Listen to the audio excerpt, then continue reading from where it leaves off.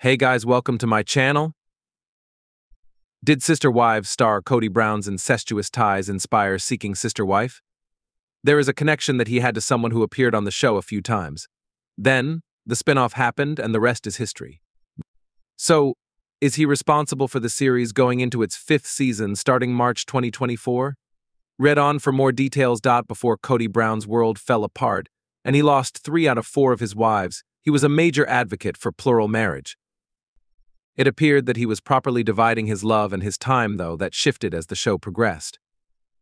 Aside from his wives and his family, he occasionally would show his friends, some of whom were also in polygamy.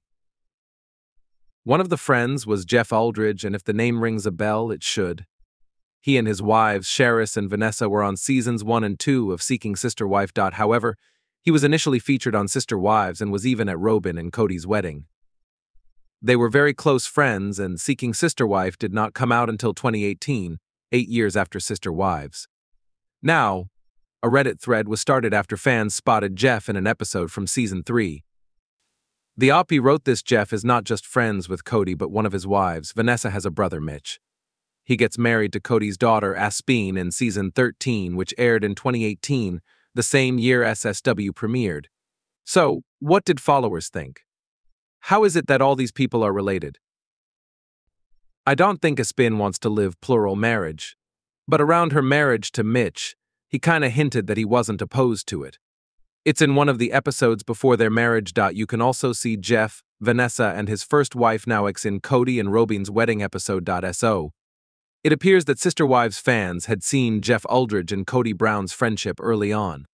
They also acknowledged how it felt as if everyone was somehow related. Could their friendship have helped to launch Seeking Sister Wife? If not, did it at least help Jeff get cast on the show since he was both Kody's friend and family to Aspeen? Anything is possible, but it is interesting that he had been lingering in the background for years before making his way to the forefront. Sadly, he got married again, and that ended in failure, so maybe he will pop up for a visit with Kody again. Did you ever think of Jeff's time as Kody's buddy when watching Seeking Sister Wife? Or did you forget he was ever on there?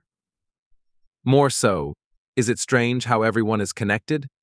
Let us know in the comments below. Always on top of the latest Hollywood celebrity gossip and drama. Subscribe to our channel and stay tuned for more videos and updates.